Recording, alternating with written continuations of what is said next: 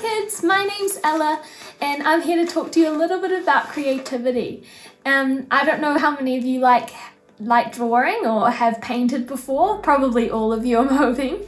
But that's something that I'm really passionate about in the art form. Sketching, drawing, painting, anything that like that I love. And part of the reason is because God is our creator and He is the ultimate creator. And He has that characteristic of creativity. So we also have it because we are made in His image. I know that starting off painting can be quite daunting. I mean, for me, picking up a blank piece of paper and just going for it is quite daunting and scary. One thing that my art teacher used to say is if you just do a little sketch each day, it's amazing how good you'll get really, really fast. Why not explore a gift that God has given us?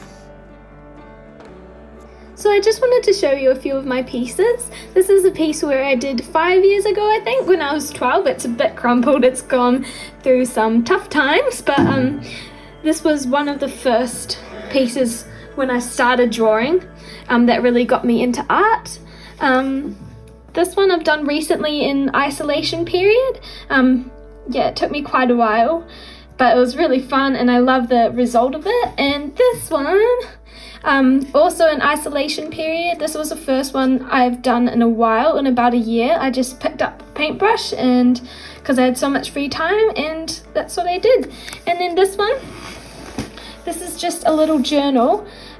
This piece is actually really special to me. I got it in a vision that God gave me when I was pressing into Him, and it's just, it's basically showing His hand, God's hand, and the seeds that He's sprinkling into our heart, which then grows flowers. I just want to encourage you to give it a go. Just pick up a pen, pick up a paintbrush, and just start somewhere.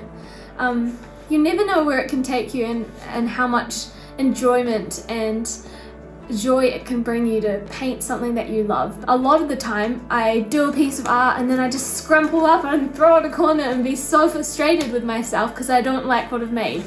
But that's okay, that's just part of the course and you just have to tough it out and persevere.